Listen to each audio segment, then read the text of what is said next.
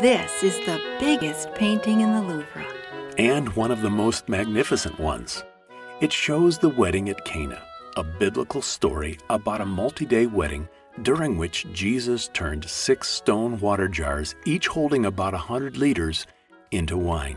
Well, that sounds like a good party if 600 liters of wine are present. It certainly is a great party with lots of funny details.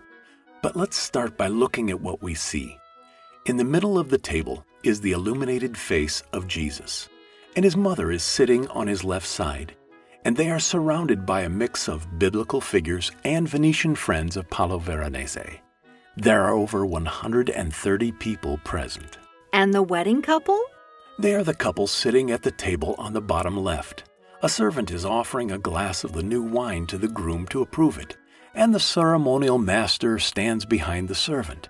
The position of the wedding couple is not the place where they would have sat during the real wedding, but Veronese made Jesus the center of this painting instead of the bride and groom. Let me also point out one particular detail. The musician in white in the foreground is a self-portrait of Veronese, and the musician in red is Titian. They form the wedding band.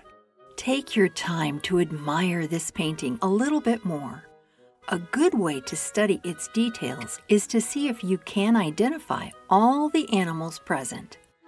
I see at least 5 dogs, a cat, a parrot, and some birds. Do you see them as well? Or even more than that?